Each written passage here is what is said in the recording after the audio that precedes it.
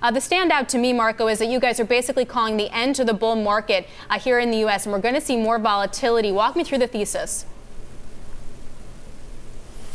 Yeah, thanks for having me. Well, the key story for our outlook next year is going to be slowdown in global growth, and especially in the U.S. in the second half of next year, we are seeing growth falling below trend as the fiscal stimulus starts waning. So we believe that the Fed will have 3 more hikes, one at the end of this year and 2 more into next year. But then starting around mid next year, they will start pausing as the economy starts losing momentum. And they may well reverse rate hikes and start cutting rates in 2020, where in our forecast, the US economy slows into a mild recession. What is going to be the trigger of this slowdown initially and then downturn in the US economy?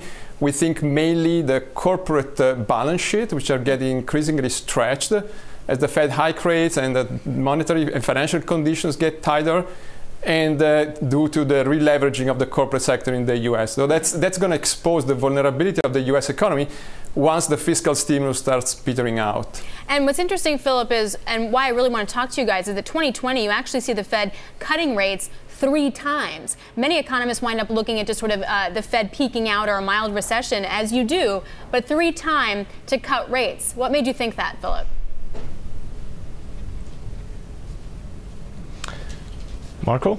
Philip? I think that's better your part. Okay, Marco, you want to take that one? Marco. Yeah, I'm taking this one. Yes, it's going to be a Taylor framework, right? If you plug in our forecast for GDP growth, the unemployment rate, and inflation in 2020, that's what you end up with. At least 3 rate cuts by the Fed, right? So then, Philip, walk that through in an investment process. Where do yields peak out here? What does that wind up meaning for the dollar? Well, as for currency markets, as this is likely looking like a more synchronous slowdown, the big implications on currencies will not be that big. For euro-dollar, we think that the current trend of a weaker euro will continue into early next year, and then it will bottom out mid next year. And we will likely see a stronger euro towards the end of next year and also towards 2020. So we see euro-dollar as low as 108 mid next year and could increase up to 120 end of 2020.